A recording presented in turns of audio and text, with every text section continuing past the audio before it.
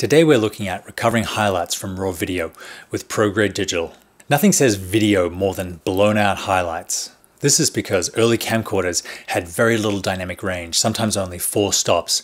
Anything that didn't fall within this range blew out to white or was crushed as black. This clipping is a telltale sign of video, and most shooters try and avoid it. Film, and by that I mean celluloid, has as much as 15 stops of dynamic range, and as a result, it's easier to expose for both the lightest light and the darkest dark in your image. This also means properly exposed skin and skies that don't blow out into white. Modern film cameras like the Arri Alexa or the Canon C200 have a dynamic range similar to film, but this doesn't mean they don't still blow out if you don't expose them right.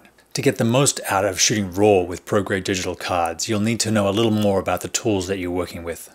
Here we have a clip in log format that's properly exposed, but when we apply the manufacturer's Rec. 709 lookup table, or LUT, even though the skin looks nice, the added contrast has blown the highlights into white. Now, we could use the main control here to bring the skies back into range, but that would make the skin darker than we want because, after all, the face of the actor is where we want our focus. If we click over into this tab and drag just the highlights, we get skies that reappear but leave the mid-levels untouched.